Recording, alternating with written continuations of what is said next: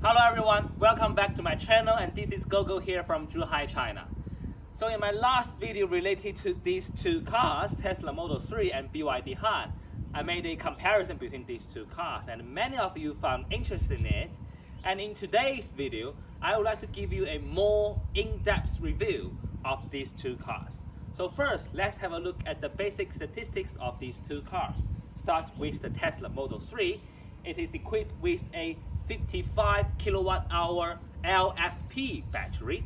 It is a standard range plus Model 3, and based on NEDC estimation, it has a range of 468 kilometers. And here the BYD Han has a 77 kilowatt-hour LFP battery as well. And based on the NEDC estimation, it can have a range of 605 kilometers. So this one is a long-range BYD Han. And this standard range Tesla Model 3 has a motor on the back, so it is a rear-wheel drive. It has 220 kilowatts and 440 newton meters of torque. It can go from 0 to 100 kilometers per hour in only 5.6 seconds. So compared with Tesla, this BYD Han has one single motor driving the front wheel, so it is a front wheel drive. It has 160 kilowatt electric motor and 330 newton meters of torque. It can do from 0 to 100 kilometers per hour in only 7.9 seconds. So this is slower than Tesla Model 3. And as for price-wise, when I bought this Tesla Model 3, it cost me about 249,000 RMB. And this BYD Han long-range luxury line cost about 258,000 RMB.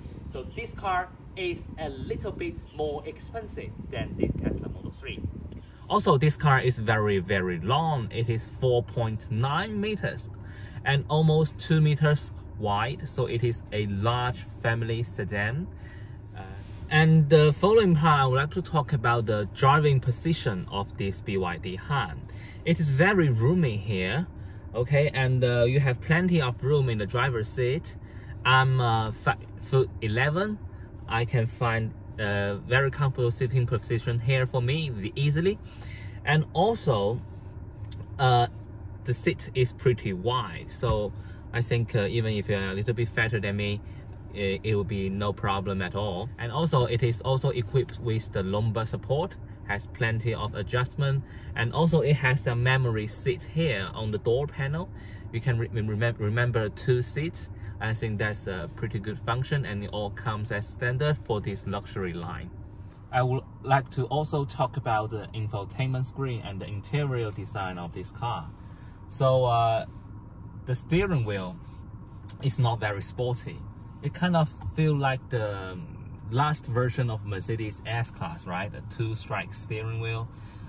It is covered with leather. It's very luxury feeling, and also very comfortable and very thick when you are feeling. But definitely the design is not very sporty. But I think maybe older generation will like this kind of design, right? And also it has an infotainment screen here. It's pretty large, it's very informative. It can show you a lot of information for your driving details, and it's very good. And here is the large infotainment screen here. It is basically the same size as the Tesla Model 3, but it is also based on an Android pad, and so you can download some app in it. For example, we have a WeChat here, we have QQ here, and also TikTok. iQIYI is the Chinese version of YouTube. You can watch videos there. So yes, you can download some app that you want to use on this pad. And another thing that is very cool about this infotainment screen is that this can switch to another direction by simply pressing the button here. So it becomes the portrait mode. So in this mode, it is easier for you to use apps such as TikTok, right? We can have a look. A few inches later. Okay, the TikTok is now turned on, so you can use this to swipe it, right? It becomes easier for you to use this in this portrait mode. Of course, you can always put it back on the landscape mode when you are driving it. So that's a pretty good design, I think. So based on NEDC estimation, the BYD Han has 605 kilometers of range and the Tesla Model 3 only has 468. But what's their real world range? So we did a range test for these two cars before we came to this park.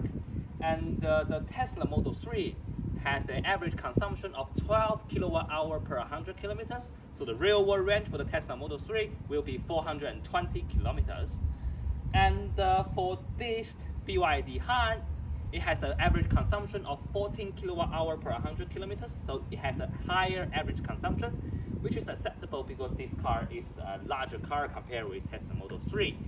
And the real world range for this car will be 550 kilometers.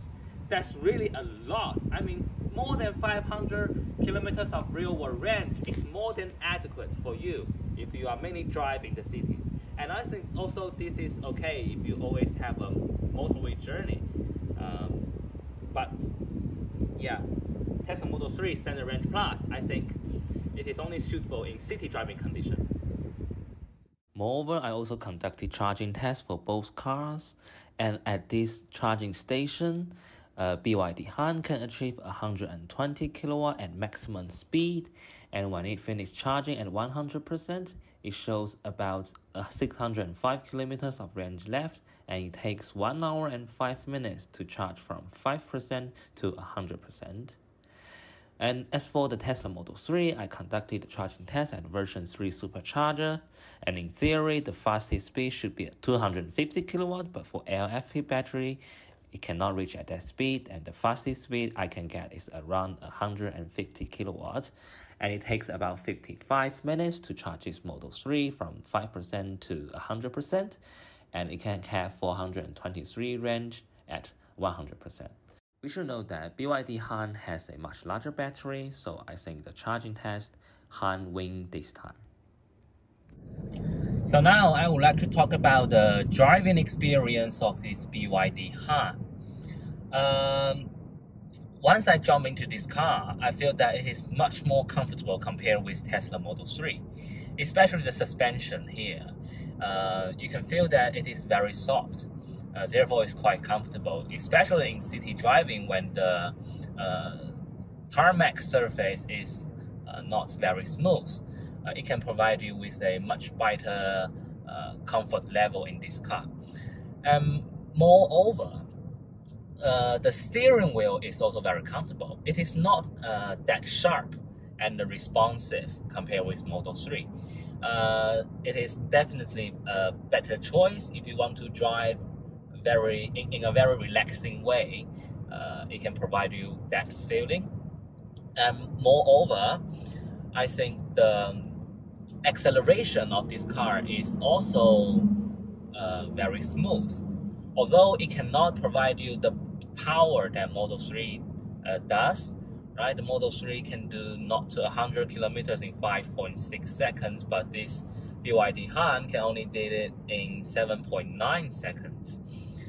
It is not very fast, and also the acceleration pedal is not very responsive. You can feel that here's a lag between the acceleration. It's kind of feeling like you are driving a petrol car, not an EV. But I think for some people, they may like this less responsiveness from the acceleration pedal, simply because it is more comfortable and more relaxing driving style in city. And also, I would like to point out that the driving position of this BYD Han is pretty good. It is a larger and wider car, so you have more room in the driver's seat. But I think this seat is a little bit hard compared with Tesla Model 3. I prefer the softer material inside the seat. So I think it will be much better if it can be softer. So during long journey, you won't feel tired at all. So in general, I think the driving experience of this BYD Han is pretty good. And the NVH control is very impressive actually. It is very quiet inside here compared with Model 3. So that's a very good advantage. But for disadvantage is that it is not a sporty car at all.